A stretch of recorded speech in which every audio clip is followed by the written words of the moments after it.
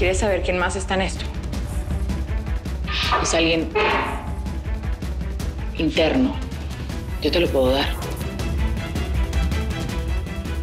Pero no de gratis. Cada segundo que paso con él, la pensadora me habla y me dice que me lo chingue. Vamos a darle. Tenemos un chingo de gente en el rancho. ¿Qué te pasa? Gringo. Gringo. ¡Doctor! ¡Enfermera! No sé cómo sobreviviste, pero por mi palabra corre. Que hoy te me mueres, hijo de la chica.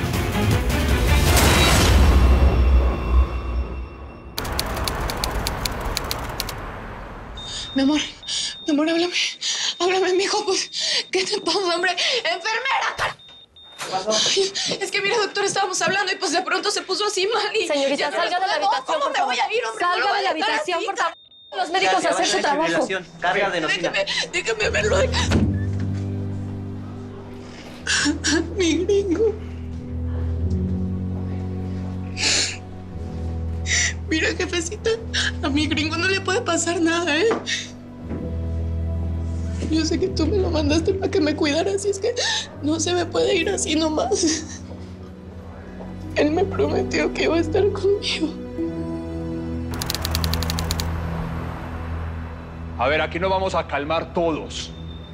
Yo no quiero las cosas así, yo no quiero sangre. Cada uno para su casa y aquí no pasó nada. Aquí no pasó nada. ¿Quieres que te recuerde lo que le hiciste a mi esposa? Lo que te faltan de huevos, te falta de memoria, José Ángel. ¿Quieres que te recuerde lo que le hiciste a mi familia? Carmencita, sal de ahí. Ese hombre es un monstruo. ¡Sal de ahí! Quítate. No puedo dejar que lo maten. Él me salvó la vida. Y a mí me la jod. No te metas en esto, Carmen. Tú cállate, que te estoy salvando la vida. Si vienes con nosotros, te podemos proteger del indio mal. Carmencita, vámonos, por favor.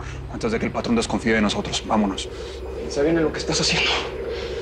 No puedo hacerlo ese patrón porque si lo hago me bajo la vida. ¡A la roca! ¡Súbate! ¡Órale! ¡Vente! ¡Hijo de la chica! ¡Ya! ¡Agárralo! ¡Rosario! ¡Ven para acá! ¡Ven para acá! ¡Órale, c***! ¡Síguelo! ¡Tengo que escape, güey! Súbete, mi amor. Cuidado con el bebé, por favor. Súbete. ¡Órale! ¡Ven por este c***! ¡Que no se te escape!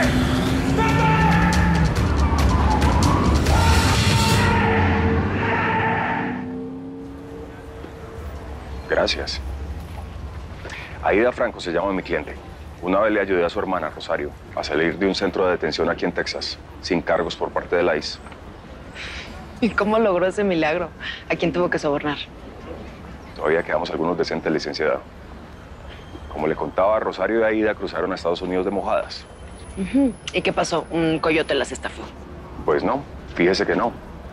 Esta es tal vez la única coyote buena gente que yo conozco. A veces trabaja pro bono, como usted y como yo.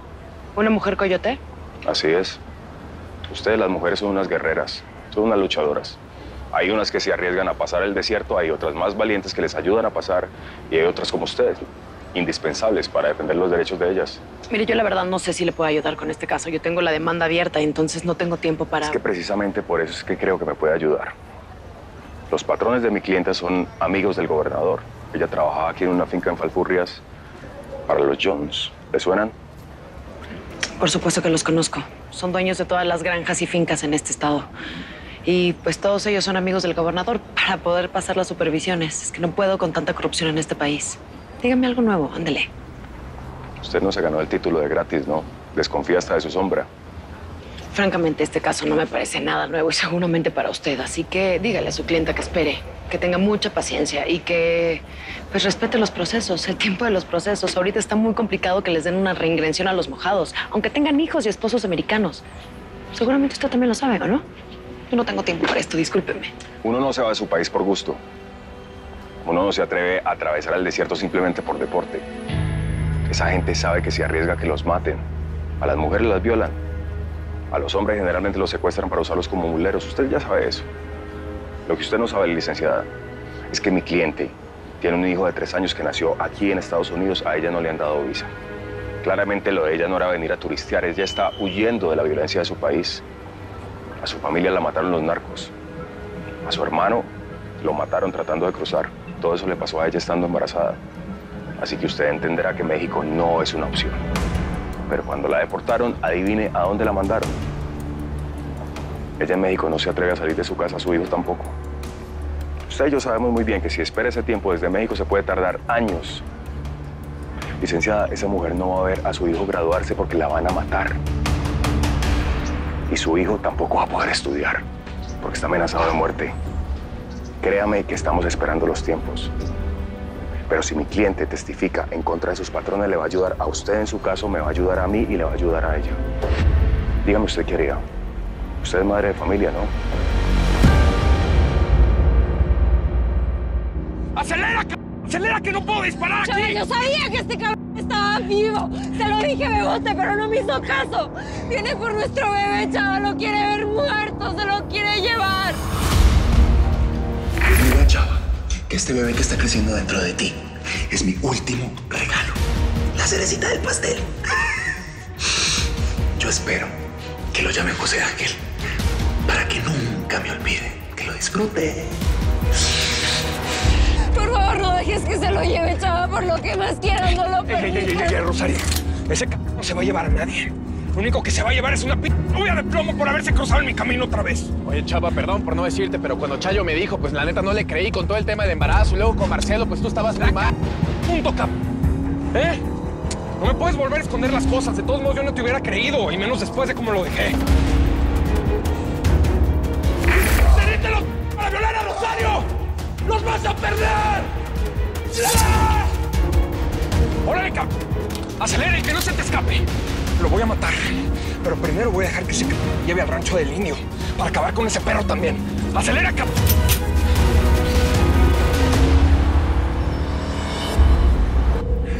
¡Apúrale! ¡Métele, pues! Si estos llegan a dar con el rancho, Romero se va a encargar de matarnos a los tres y colgarnos en la pared de su casa. ¿Me entendés? ¿Cómo pudiste violarla, José Ángel?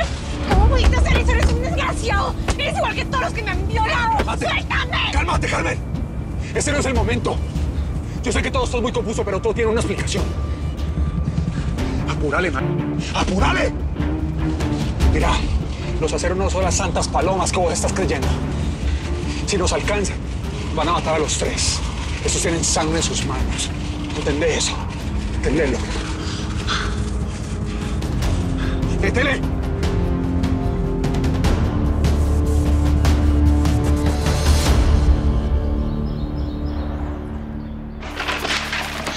No puedo creer que me insultes de esta manera. Mire, Josefina... Suéltame, no me toques.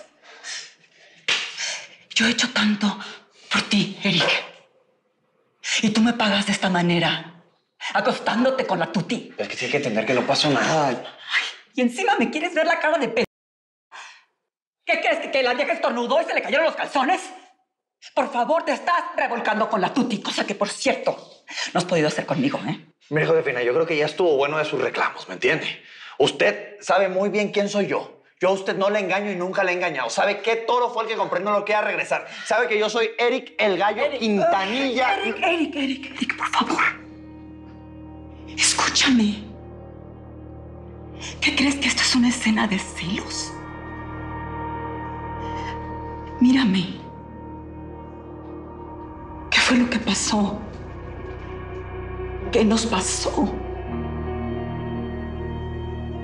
¿Cuándo dejé de gustarte? ¿Cuándo dejé de importarte? ¿Qué crees que no me duele cuando veo que con otras puedes y conmigo no? ¿Qué nos pasó? Armó un caso muy interesante. Sí, pero me falta. Me falta, y ahí es donde la necesita usted. ¿Yo? ¿En qué le puedo ayudar? Si usted ya me investigó, sé de mi vida privada. Me tomé el trabajo de investigarla un poco antes de proponerle que trabajáramos juntos. Pues no me quiero meter en su vida, pero... Gregory y Laura Jones son unos sinvergüenzas. Ok. ¿Y qué sabe de ellos? Pues aportaron dinero a la campaña del gobernador Ellos son intocables como él. Por supuesto que siguen vendiendo lo que producen a cantidades industriales, además con una mano de obra baratísima e ilegal. Una de esas manos es la de mi cliente. Y seguramente una de las amantes de Jones.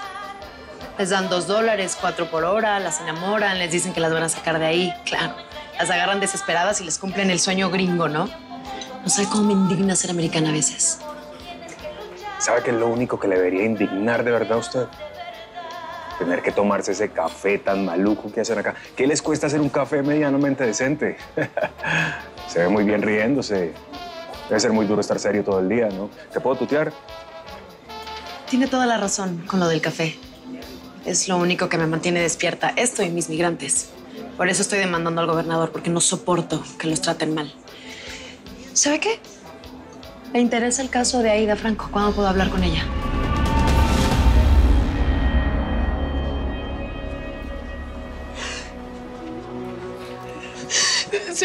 Señorita, por favor, ¿me puede decir qué le pasa a Daniel? Yo soy su mujer, hombre. ¿Qué pasó, Vicenta? Daniel estaba muy bien y de pronto se me puso todo mal, se desplomó ahí en la cama, mijo. Pero si ya había salido de terapia intensiva, de hecho venía a tomarle su declaración. Pues no sé, pero esa hija de su madre de Indira Cárdenas me lo quiso matar y está ahí luchando por su vida. Él va a estar bien.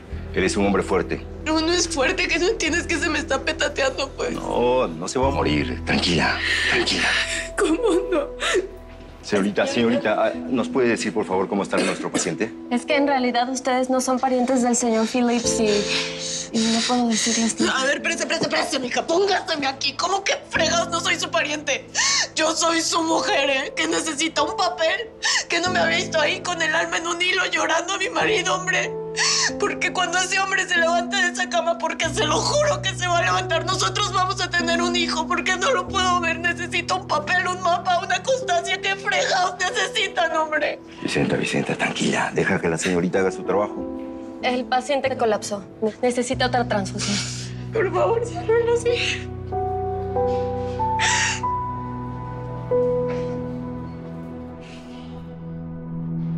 Te conseguí una llamada y estoy arriesgando el pellejo. Nadie puede saber el número de tu hijo. Mucho menos tú, evidentemente. No creas que lo hago por compasión, sino porque termines de soltar lo que sabes.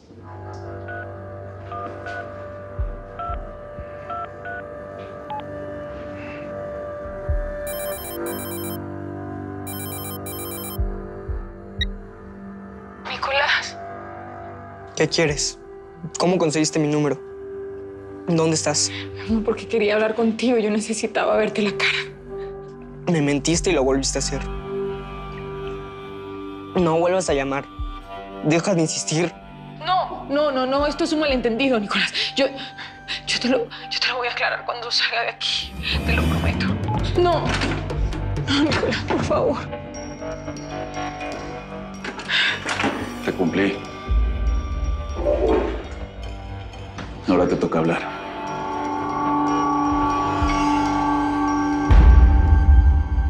Te voy a hacer llegar todos los expedientes sobre mi cliente y sobre sus jefes. No necesito el expediente de los Jones, los conozco perfectamente. Ah, qué bueno. Entonces vamos un paso más adelante.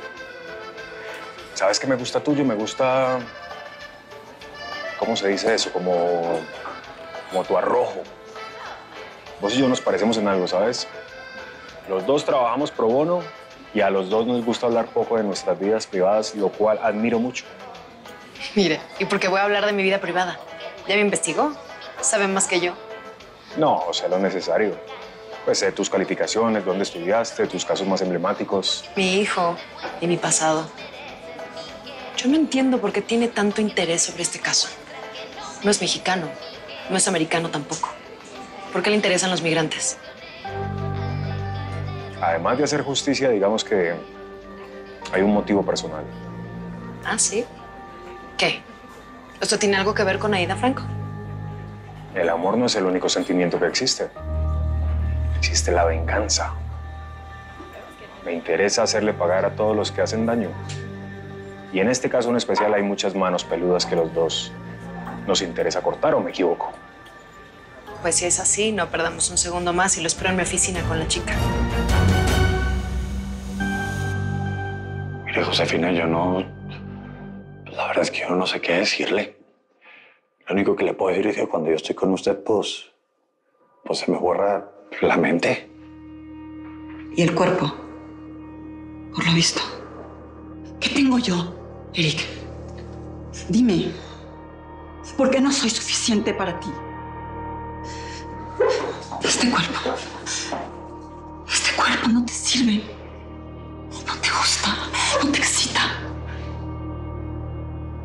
Yo también siento. Y para mí es como una puñalada cada vez que me rechazas. Y trato de entenderte, de justificarte, y sé que han pasado muchas cosas y que tienes mucho dolor, pero yo también. No puedo evitar el sufrimiento. Mire, Josefina, yo no sé qué decirle. Yo a usted la amo.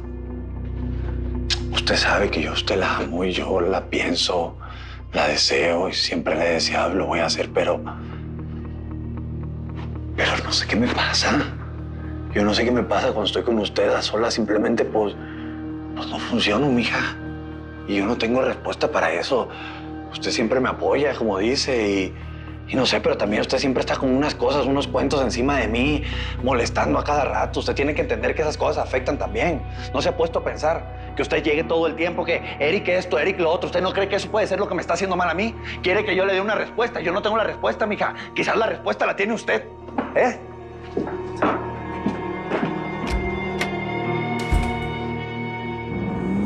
Así. Pégate. Vamos, pégate. Chava, ¿qué haces? ¡Con cuidado! ¡Pepe! ¡Órale, ¡qué pedo,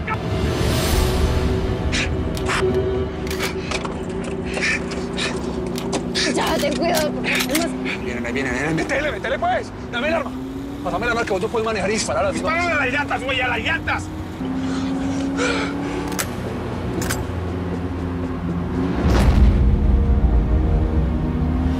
No soy tu papá, pero soy lo más cercano que tienes a un hermano.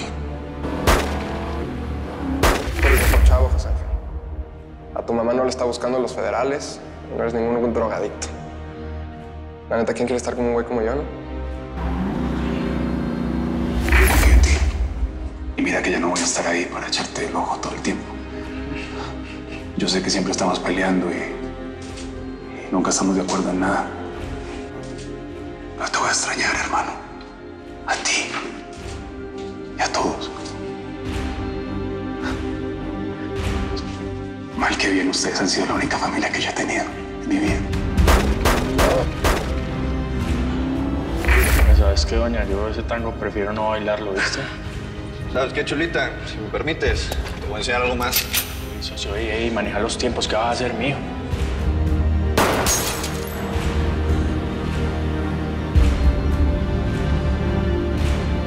¡Ey! ¡No bajes el arma! ¡Sube el arma! ¡No tengo nada que perder! ¡Dispárame como hombre, ¡Dispara!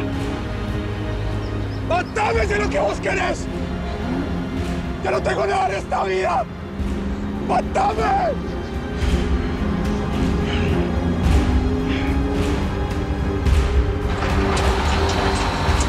¡El camión me boté! ¡José Ángel! ¡El camión me boté! ¡El camión me boté!